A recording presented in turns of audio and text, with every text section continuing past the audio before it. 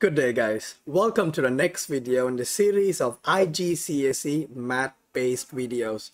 Now in the previous video I taught you guys on how to expand and simplify brackets, and in this video guys I'll be teaching you guys on how to expand pair of brackets. Alright guys, so let's get to it.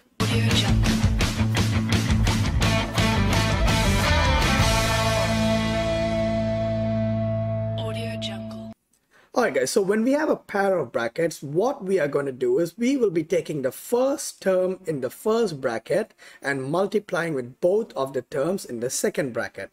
So the first term in the first bracket multiplying with first term in the second bracket, first term in the first bracket and multiplying with the second term in the second bracket. Now once you're done with that, we'll do the same procedure with the second term. So we'll take 2 multiply with the first term and 2 and multiply with the second term. Alright guys, now let's go ahead and break these brackets. Now x times x is going to give us x squared. X times 3 is going to give us plus 3x. 2 times x is going to give us plus 2x. And 2 times 3 is going to give us plus 6, right guys, plus 6. Now once you have expanded the bracket, the next thing we're going to be looking at is we are going to be looking for like terms. Now like terms are terms with the same variables. Now in this equation 3x and 2x are like terms, therefore we can add or subtract them, right guys?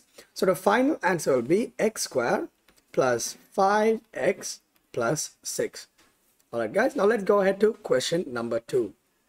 Now for this question guys, I'll highly suggest you click pause, try and solve it by yourself and come back and complete the video so you'll know if you've done it properly or wrongly. Okay guys, now similar to the next question, we are going to take the first term and multiply with both of the terms in the second bracket, right guys?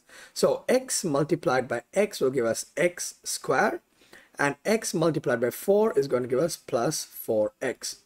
Now similarly, we are going to do the same with the second bracket, okay? But keep in mind that there's a negative in front of 7. So when we multiply it, we'll take the negative into consideration also.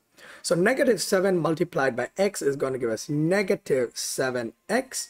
And negative 7 multiplied by 4 will give us negative 28. Alright guys, now again we see that 4x and negative 7x are like terms, so we can add or subtract them, and the final answer would be x squared. 4x minus 7x will give us minus 3x minus 28. Alright guys, now let's go ahead to the last question. And guys, for the future videos, if you do want me to do any specific topic, do not forget to comment below and I will look into it and I'll try to do it as soon as possible. Okay guys, now let's get to question number 3. In this question also, we'll be doing the same steps guys. X times x and x times 8. Okay, so x times x is going to give us x squared. X times 8 is going to give us plus 8x.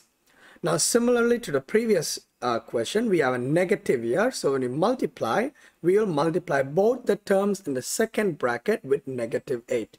Okay guys, now negative 8 times x is going to give us negative 8x.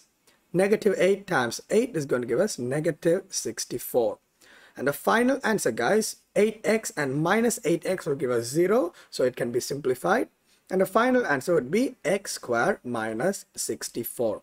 Alright guys, and that is how we would expand pair of brackets. Okay guys, now if you did enjoy this video, do not forget to hit on that like button and consider subscribing so you don't miss out on any future maths videos. Now until next time guys, have a nice day.